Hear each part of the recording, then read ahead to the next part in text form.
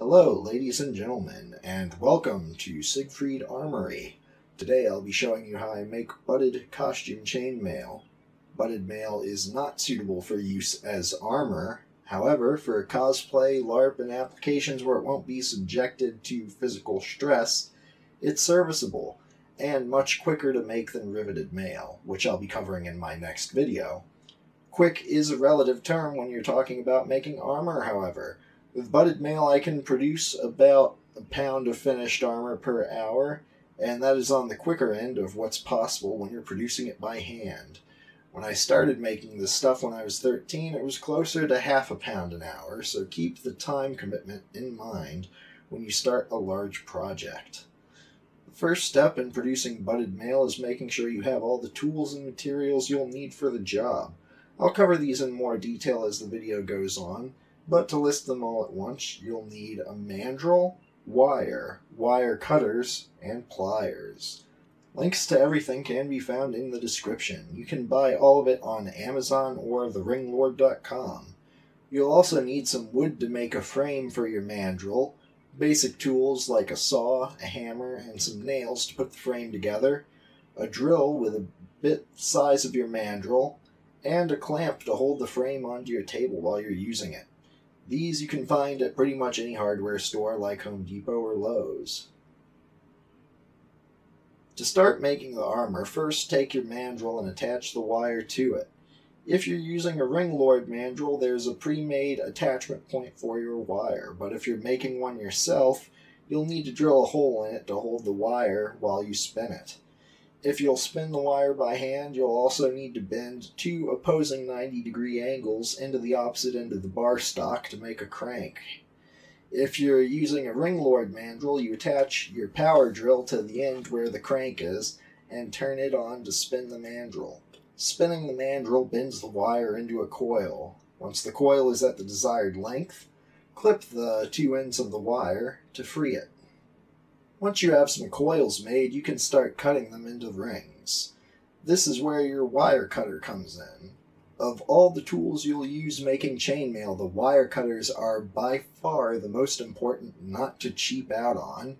If you're making your own rings, you'll be cutting easily thousands of them with these, and using cheap cutters can be very hard on your hands. After a while, you should end up with a nice little pile of cut rings. Now you can use your pliers to start putting the rings together in the desired pattern. The most common pattern for armor is called European 4-in-1, so that is what I'll be covering here. The basis of the 4-in-1 pattern is hooking 4 closed rings together on one open ring to produce what I call a chainmail atom. Under most circumstances, this is going to be the basic building block of anything you produce. To make one, you close 4 of the rings you just made, then open a ring, and put the 4 you just closed onto it. Linking these quote-unquote atoms together is just as easy. Once you have several of them, you can produce a chain. To make a chain, you simply open a ring and attach 2 adjacent closed rings from 2 atoms to it. This can be as long as you want, and is a vertical line of armor. Horizontal expansion is a bit trickier. Once you have 2 or more chains, lay them flat on the table and slide them together so you have a top chain and a bottom chain, with the places where there are 2 rings overlapping. To knit the chains together, you bend a ring wide open and then weave it through the gap between the chains. It should go down through the bottom ring of the top chain, and the top ring of the bottom chain under it. Then up through the top ring of the bottom chain, and lastly, the bottom ring of the top chain. To put it more simply, you put it down through 2 rings and then up through 2 rings. It sounds complicated, but once you've done it once, it's easy to do it again. Then bend it shut. Repeat this pattern going up the length of the 2 chains, and soon enough you'll have a strip of mail.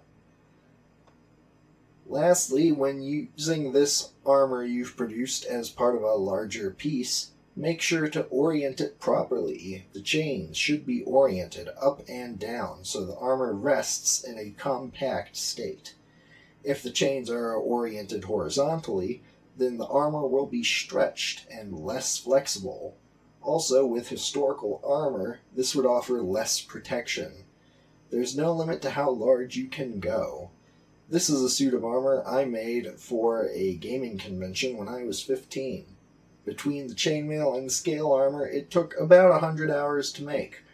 But if you have more experience, it can go a lot faster than that. This was one of the earlier things I produced. Anyways, thank you for watching. Don't forget to like and subscribe, and have a nice day.